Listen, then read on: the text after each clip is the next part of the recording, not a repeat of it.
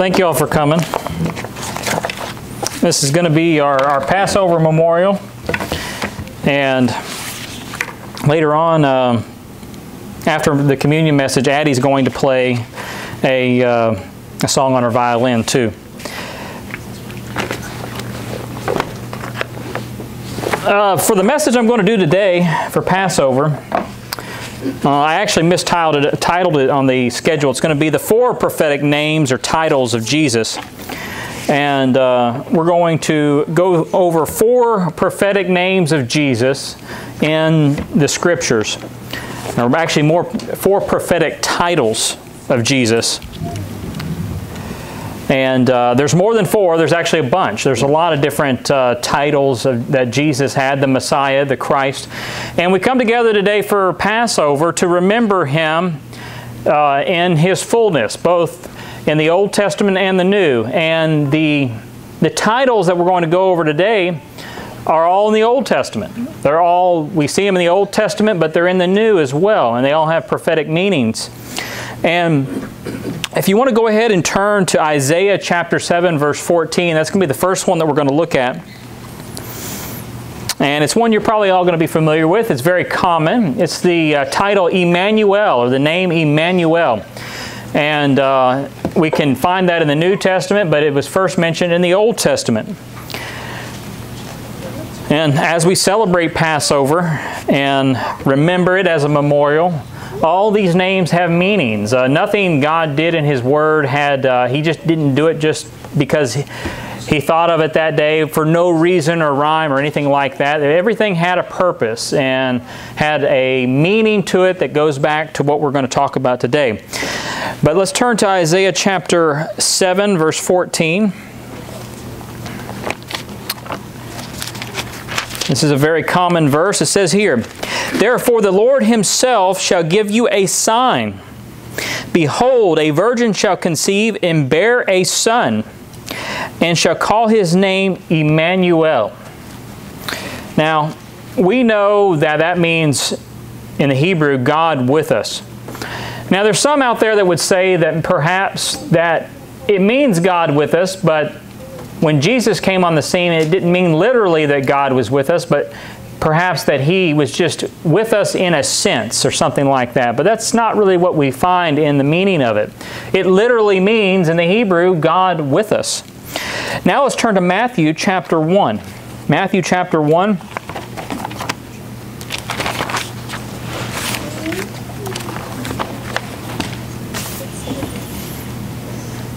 And we're going to look at verse 21. We're going to read through to verse 23.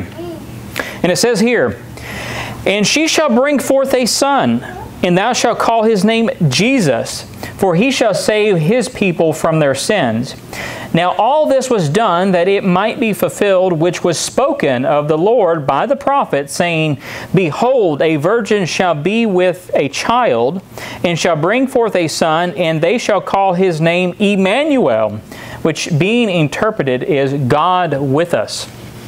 So here, the author of the Gospel of Matthew is clearly going back to Isaiah chapter 7, verse 14, speaking of Jesus as this Emmanuel. So the prophecy of Emmanuel in Isaiah chapter 7, the writer of Matthew understands that that's Jesus.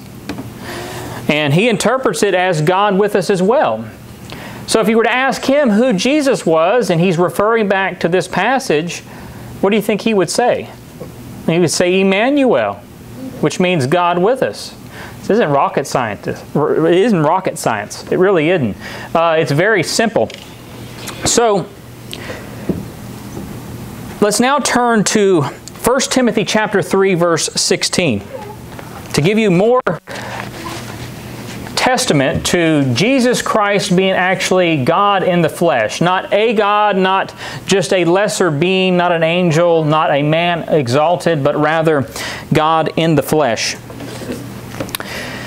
1 Timothy chapter 3, verse 16. And it says here, "And without controversy, great is the mystery of godliness." Now I want to just stop there for a minute. You know, there's a lot to understand concerning the Godhead and how God functions as a being. And it is a mystery. We're not going to understand all of it.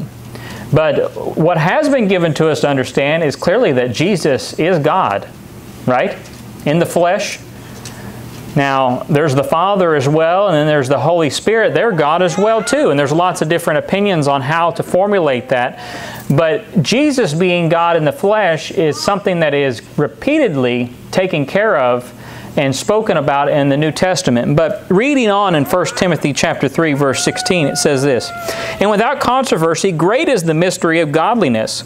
God was manifested in the flesh, justified in the Spirit, seen of angels, preached unto the Gentiles," or the nations, "believed on in the world, received up into glory."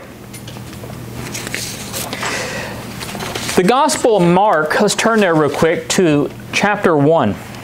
The Gospel of Mark, chapter 1. And although Mark doesn't use the word Emmanuel, or the name Emmanuel, but we find the same understanding in the first book of Mark, which is interesting because a lot of people that deny the deity of Christ, they often say Mark was used, they use the book of Mark often, to say that the book of Mark really isn't used to teach the deity of Jesus, but rather it's kind of absent, which it's funny that they say that because the very first couple verses in the book of Mark tells a different story. Mark chapter 1 verse 1 says this, "The beginning of the gospel, or the good news of Jesus Christ, the Son of God, as it is written in the prophets, Behold, I send my messenger before thy face, which shall prepare thy way before thee. The voice of one crying in the wilderness, Prepare ye the way of the Lord, make his path straight." Now, we read that and we understand, okay, speaking of Jesus as Lord, but what we don't often understand, and though I'm not speaking to you all personally, but those that don't read their Old Testament, is the fact that this is a prophecy that Mark is quoting from Malachi chapter 1. And let's turn there. I'm sorry, Malachi chapter 3, verse 1.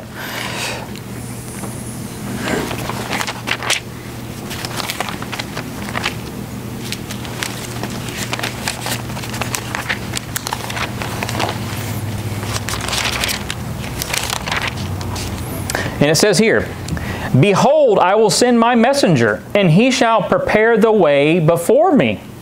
And the Lord whom ye seek shall suddenly come to his temple, even the messenger of the covenant, whom ye delight in. Behold, he shall come, saith the Lord of hosts." Who's speaking here?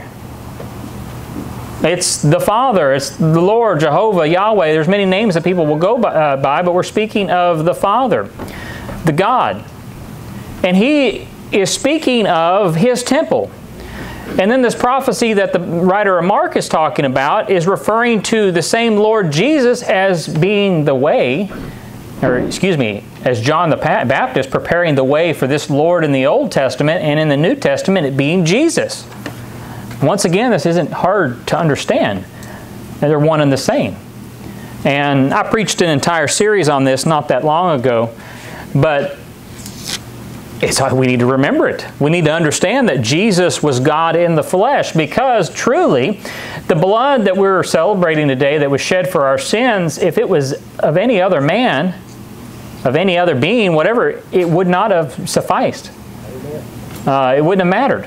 Now, people will argue with that, well, are you saying that God died? Well, he died in the being that he was in the flesh. And a lot of times those people will try to put God in a box and say, he can do this, but he can't do that, or he can do this.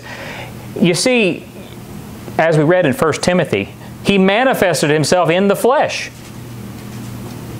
He was in our world, in our existence, our universe, however we want to put it. And that's hard for us to understand because we are in our universe, our world. But God has to be outside of it because he created it, did he not? So we know without a doubt, if we had asked Matthew, Mark, Luke, and John who Jesus was, they would have said Emmanuel, which in the Hebrew meant God with us. Very simple. How can God be with us? Well, he was. He was in our realm, our being, as best as he could. Okay, next title I want to look at of Jesus is the root and the branch. Now, that's kind of odd. You know, Jesus, why would he be called the root and the branch? Well, let's turn to Zechariah chapter 3.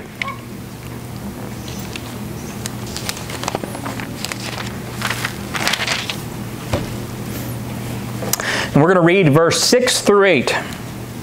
Because Jesus, the Messiah in the Old Testament, is often referred to as the branch, the root. And there's a very significant meaning to that.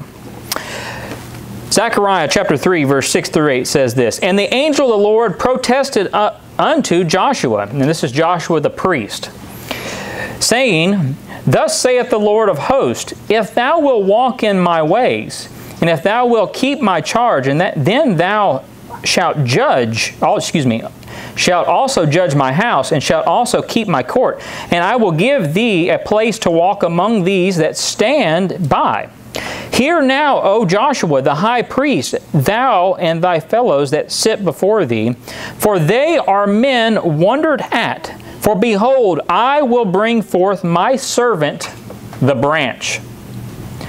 Well, I mean, that's kind of odd. Jesus called the branch. And we'll find out more here in a minute when we find out this is, in fact, Jesus that we're speaking about. Now let's turn to Isaiah chapter 53. Isaiah chapter 53.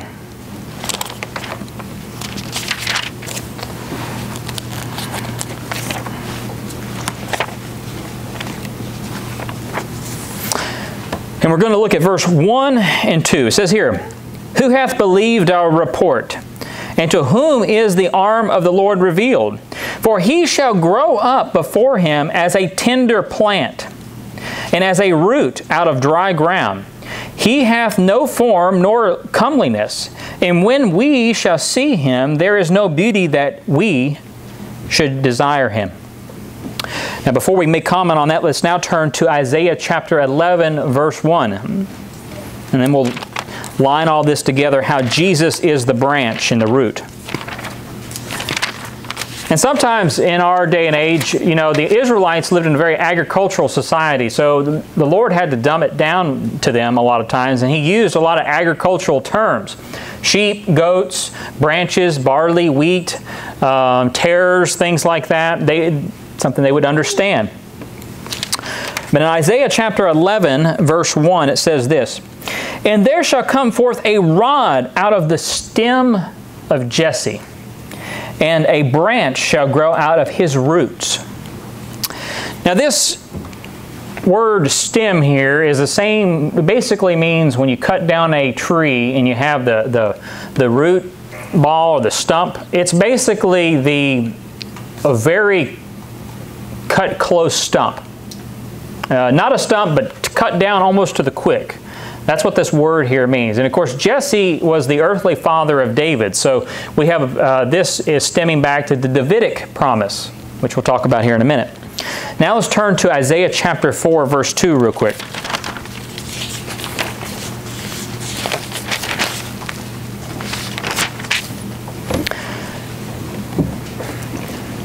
And it says here, "In that day shall the branch of the Lord." Now I want to stop right there. That's the branch of the Tetragrammaton, the personal name of God there. Just something that we need to recognize in this passage. There's significance to that.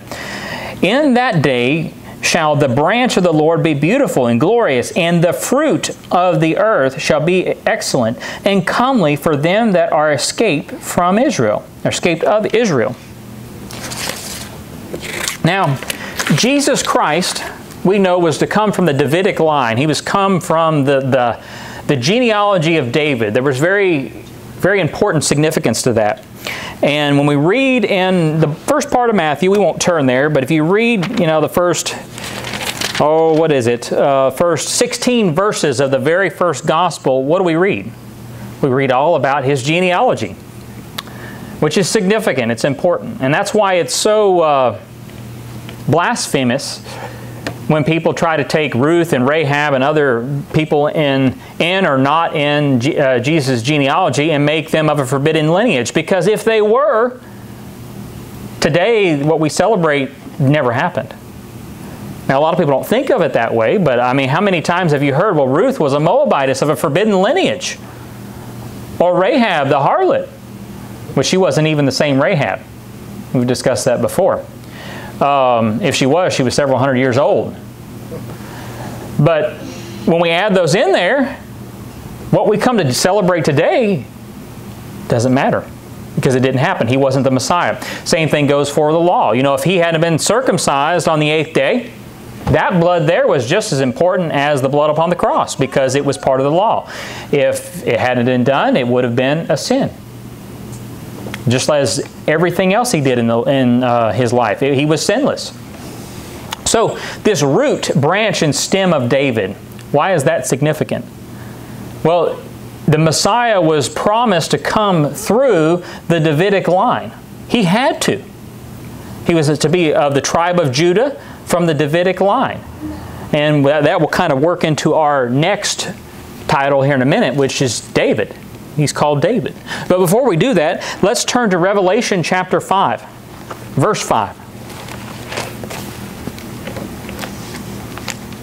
Now, as we read this passage, we need to remember that this stem spoken about as the stem of David, or the root of David, or the branch of David, we have to understand that when we read this passage here in a moment, that the Davidic line was gone as far as people could see for hundreds of years. You had King David, you had King Solomon, and then after that, everything fell apart. No one could visibly see a Davidic line for years. The tree had been cut down to the root. There was nothing left except a stump. Nobody could look to that guy. That guy over there is the king of Israel. No, they had been scattered. They'd been sent into captivity. They'd been lost. So when it refers to the stem of David or the root of David, and we see that it's referring to actually a tree cut down to the quick, that's how the house of David appeared for hundreds of years. Then we have Jesus Christ coming on the scene. He is the heir of that. And not just that, but then He fulfills all the prophecies that belong to Him, showing that He was the Messiah. If one of those had been broken, it wouldn't have worked. Revelation chapter 5, verse 5. And one of the elders saith unto me, Weep not. Behold, the Lion of the tribe of Judah, the root of David, hath prevailed to open the book and to loose the 7 seals therein. Now let's turn to Revelation chapter 22, verse 16.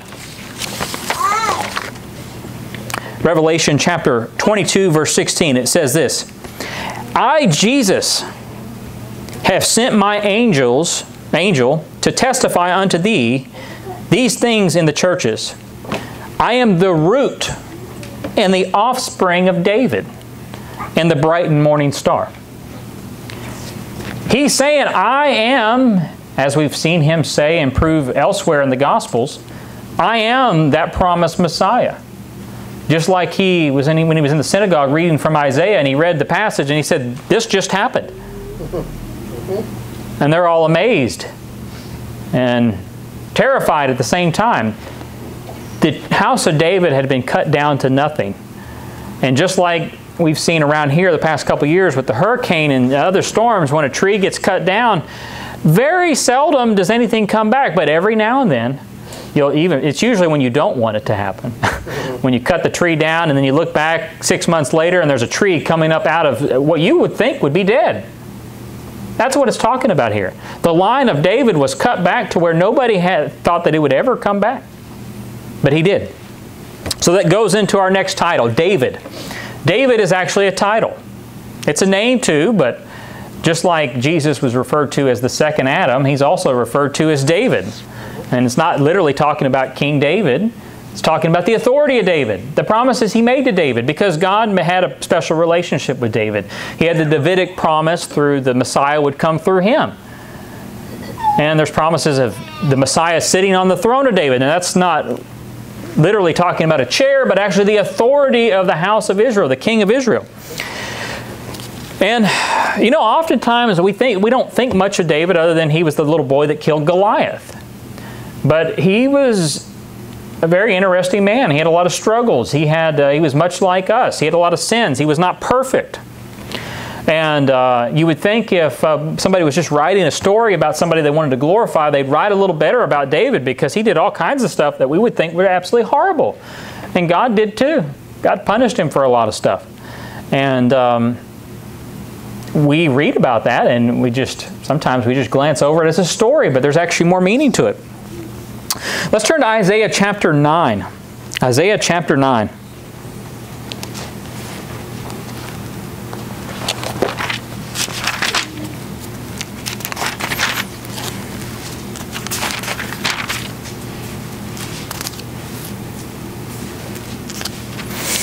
This is a common passage. We're going to look at verse 6 through 7. And as you read this passage, there's going to be a lot of titles given that we're not going to talk about today. But they were titles as well. There's many titles of Jesus. And they all had special meanings. But here in this passage, we see who he was supposed to be. The prophecy. It says here, "For unto us a child is born, and unto us a son is given, and the government shall be upon his shoulders. And his name shall be called Wonderful." And there's a title.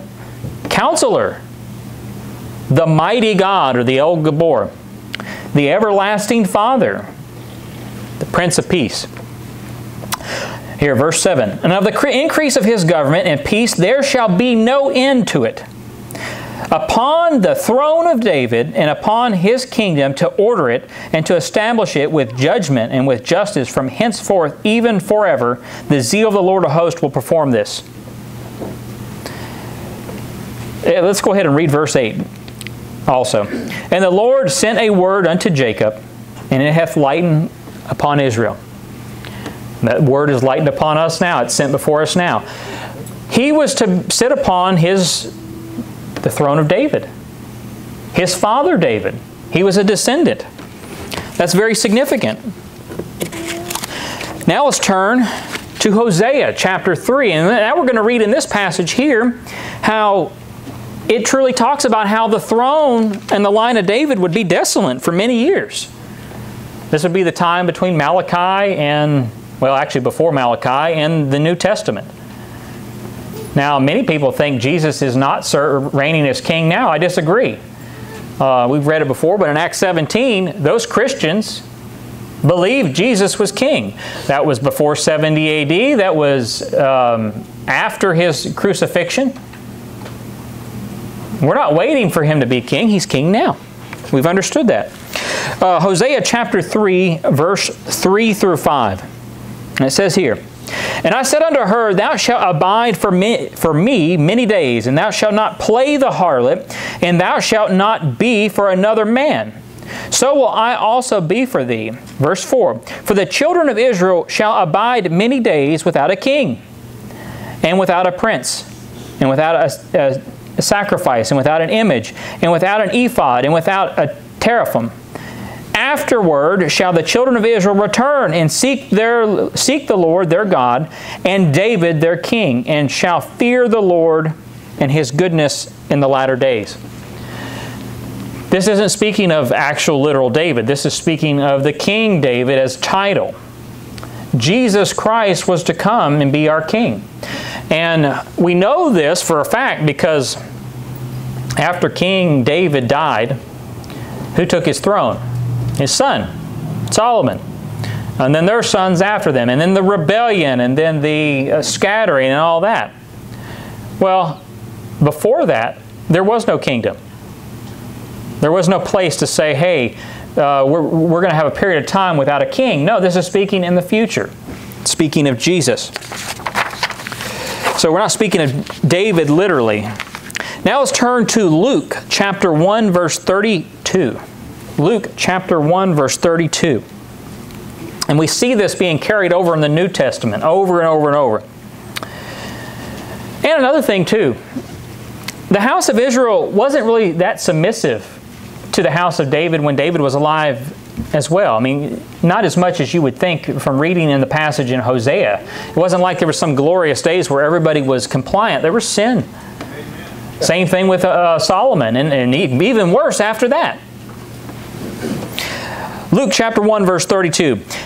"And he shall be great, and shall be called the Son of the Highest." See, there's another title there. That's a whole other title in itself. And the Lord God shall give unto him the throne of his father David. See, there's that father David again, going back to the genealogy and how important it is. If Jesus was not from the Davidic line and the Judah line, he would not have been the Messiah. That's significant. Now let's jump down to verse 69 in the same passage.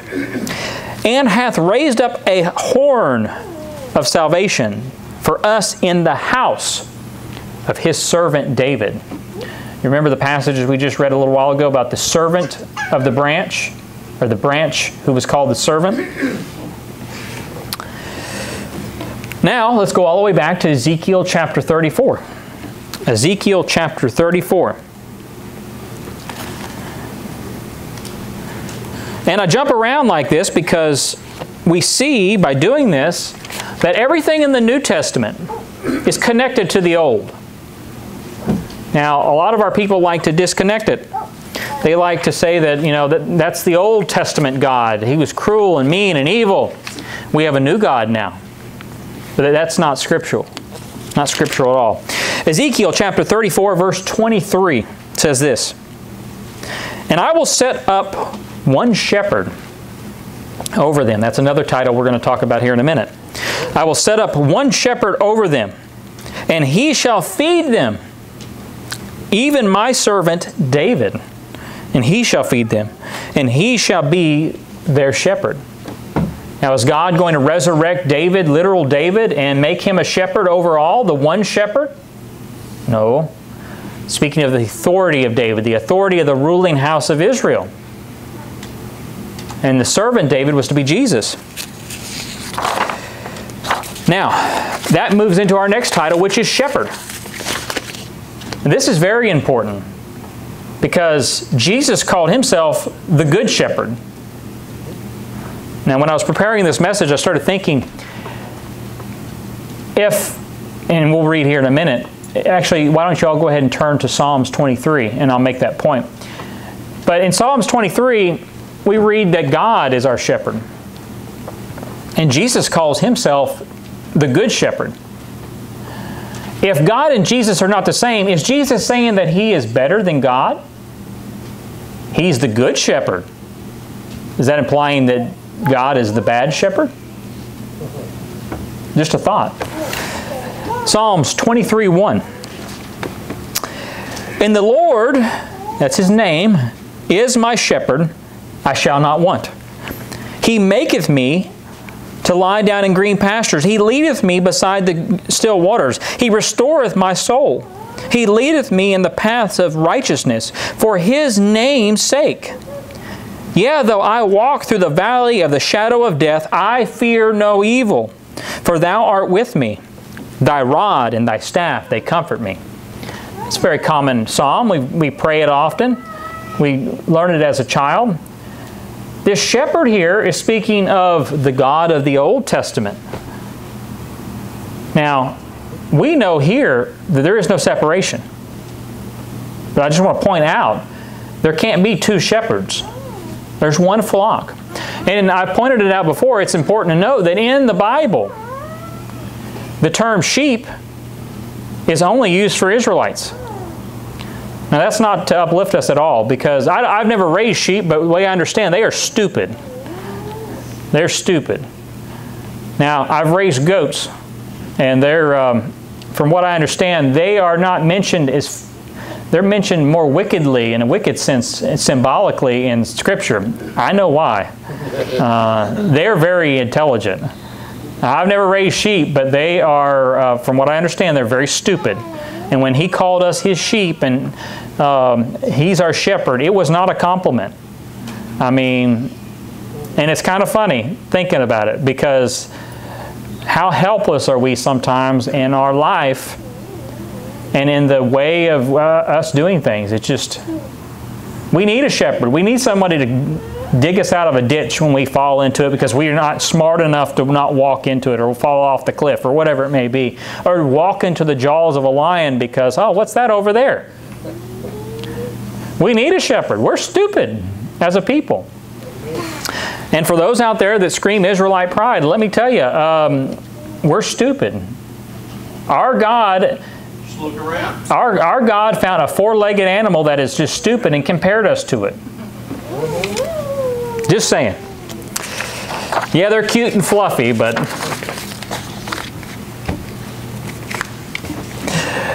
in this passage, we obviously see that the Lord, Yahweh, Jehovah, is the shepherd.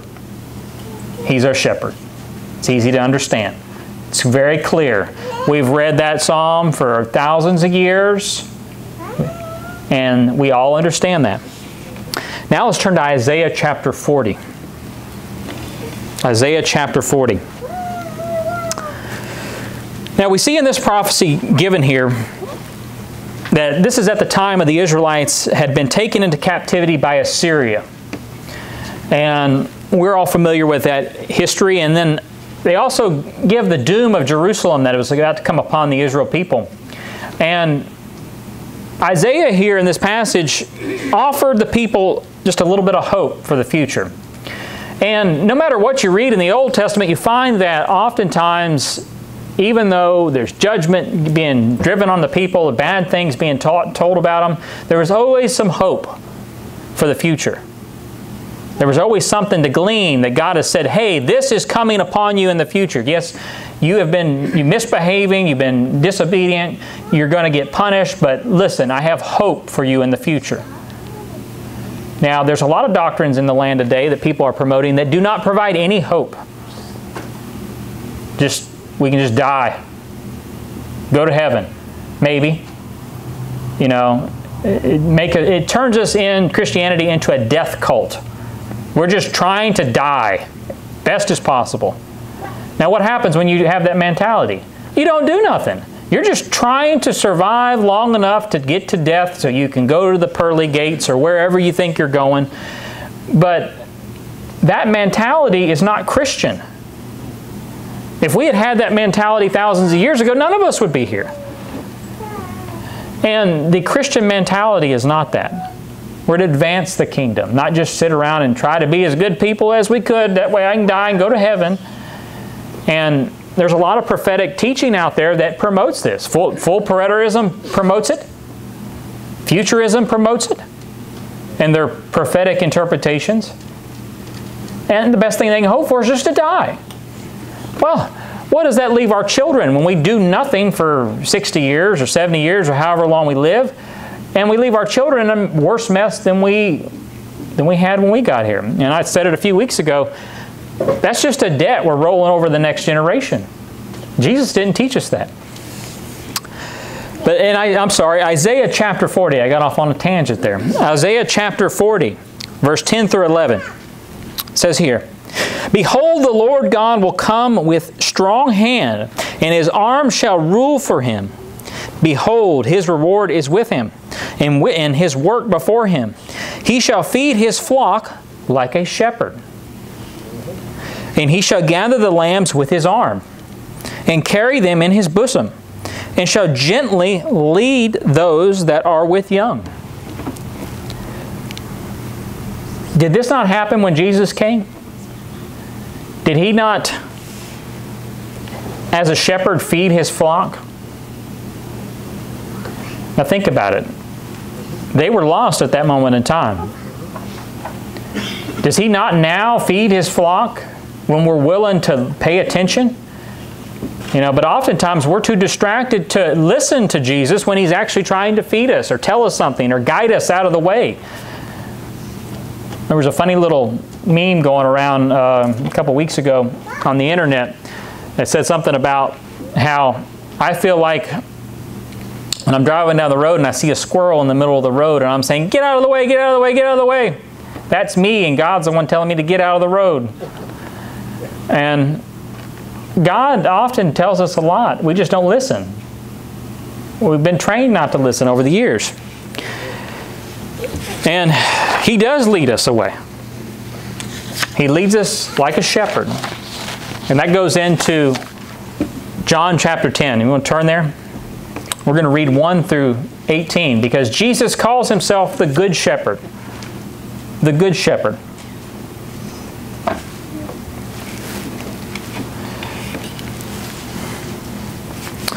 And we're going to read through this and remember when you're reading it, and I know we all know this here, but there's other people that listen to this elsewhere. This shepherd here is the same shepherd we were reading about in the Old Testament. There's not two shepherds. What did the Lord say? You can't serve two masters? With this mentality that Jesus isn't God, you're serving two masters. You got the good shepherd, as Jesus calls himself. I guess the other shepherd's bad, right? He's definitely not good. Verse 1 of John chapter 10. This is Jesus speaking. Verily, verily, I say unto you, he that entereth not by the door into the sheepfold, but climbeth up some other way, the same is a thief and a robber. But he that entereth in by the door is the shepherd of the sheep. Now remember the term shepherd and sheep? It's very important. Now notice the sheep of the fold are already in the fold. They're in the door, they're in the fold, they're in the field. That's where they're at. And the one who goes through the door is Jesus. And He is the door. And He's the one that comes in and out. And what He's saying here is if anyone else tries to come in through any way other than Him, they're a liar and a thief. Now today in the world, how many other Jesuses do people promote? For example, and I'm not picking on the man, but it happened this morning, so I'm going to bring it up. There was a man that sent me a message concerning Mormonism, and he was telling me about how he came out of Mormonism, and which is good. Praise God. And he was talking about how good the Mormon church is on things of morality and things like that, which is true. They have a lot going for them that other people do not. And he made the comment that they're one of the better Protestant religions, or Protestant Christianities. He kept on calling them Christians and Christians and Christians. And they talk about Jesus, and they know their Bible better than the Baptists down the road. And they know their Bible better than the Assemblies of God and the Pentecostals and things like that, which is probably very true. What's the difference, though? He's a different Jesus. They don't teach the same Jesus in the Scripture. I don't care if they read their Bible or not. They teach He was just one God among many. In fact, for all the religions in the world, Mormonism, just as an example, one of many, they have more gods in their religion than any other religion because it's an infinite amount of gods, because anybody can be God. Jesus was a God. One time Jesus was just a man like you and me, and he exalted Himself to godhood. And His brother was Lucifer. And his father was Heavenly Father, and that's their religion. They use the same terms with different meanings. It's a different Jesus. The Jehovah Witness Jesus is Michael the Archangel, not the same Jesus. Now, that's what Jesus is talking about in this passage. If anyone come not through the door, but over the fence, is a liar and a thief.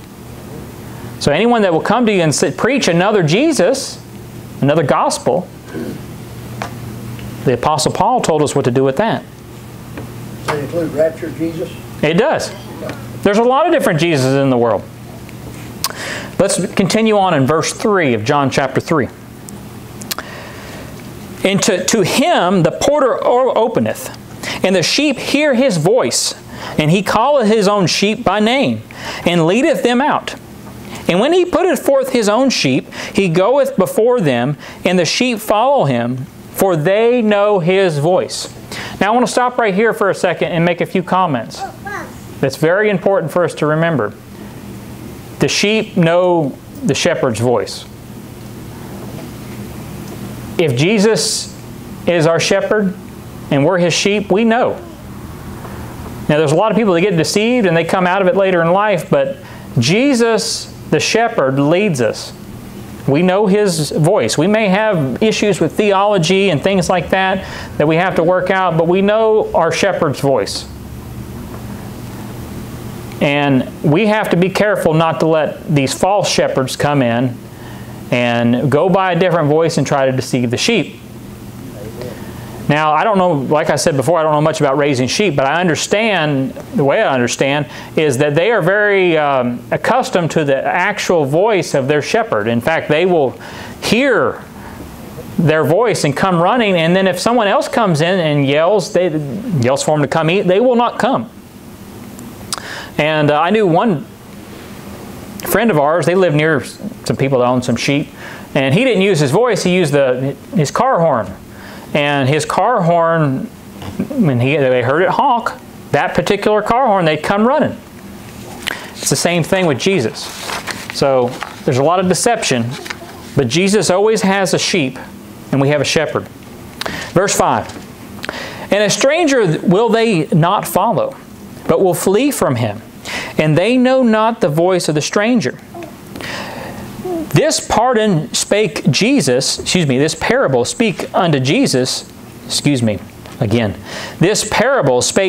unto them, but they understood not what things they were which he spake unto them. And I love this part. Then Jesus said unto them, verily, verily, I say unto you, I'm sure he said this in a real monotone voice, at least that's what I imagine. Verily, verily, I say unto you, I am the door of the sheep. They weren't listening. They didn't get it. You know, how many parables did he tell his disciples and they looking at him and they're like, we have no idea what you just said. I don't understand. Then Jesus said unto them, verily, verily, I say unto you, I am the door of the sheep. All that ever came before me are thieves and robbers, but the sheep did not hear them. I am the door. By me, if any man enter in, he shall be saved and shall go in and out and find pasture. The thief cometh not, but for to steal and to kill and to destroy. And I am come that they might have life, and that they might have it more abundantly. Verse 11. I am the good shepherd. The good shepherd giveth his life for the sheep. But he that is a hireling, and not the shepherd, whose own the sheep are not, seeth the wolf coming, leaveth the sheep, and fleeth. And the wolf catcheth them, and scattereth the sheep. Now, Jesus is our shepherd, but there's also an undertone here of pastors too, because pastors are also known as shepherds for the good shepherd.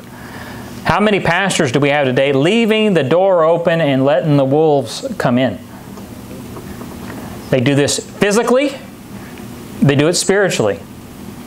They let false doctrine come in, they propagate it themselves, and they do it for what? A lot of times for their bottom dollar, filthy lucre, as it says in Timothy. These are not shepherds, they're hirelings. They don't serve the good shepherd, they serve their own will. Verse 13. The hireling fleeth, because he is a hireling, and careth not for the sheep.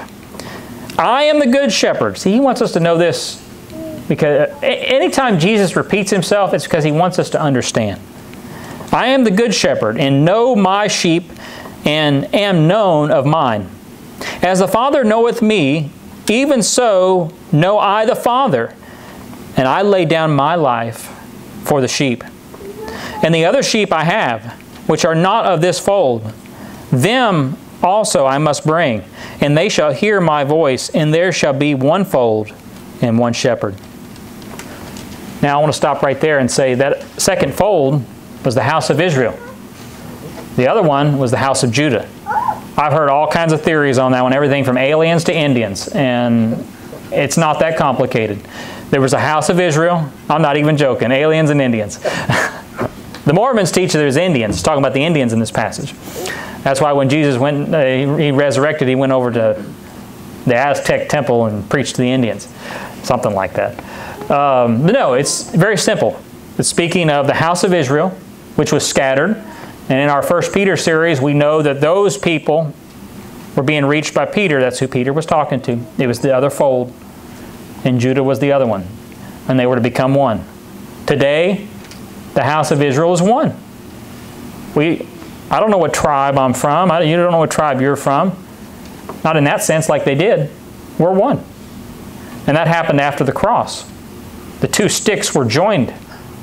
And then the gospel went forth from Palestine, that area of Israel, by people like Paul and Peter and John, and it went west, northwest. Verse 17. Therefore doth my Father love me, because I lay down my life that I might take it again. No man taketh it from me, but I lay it down of myself. I have power to lay it down, and I have power to take it again. This commandment have I received of my Father. Hallelujah. That's what we come in here to remember today. The shepherd laying down his life for the sheep. But listen to what Jesus is saying here. This is a testimony of his divinity, his deity, excuse me. Verse 18 again. No man taketh it from me, but I lay it down of myself. We can all agree with that. Jesus laid down his life for his sheep. I have power to lay it down. Listen here. And I have power to take it again. He took that back. Now, we've talked about that in my Deity of Christ series. But we're talking about God in the flesh, the same God of the Old Testament and the New. And it goes on. This commandment have I received of my Father. We as Christians come together today to remember the shepherd, the good shepherd, the one shepherd that loves his sheep. He loves his sheep because he would lay down his life for his sheep. We are the sheep. We're in the fold. He's the door. We come together to remember all that because we're stupid sheep. We forget.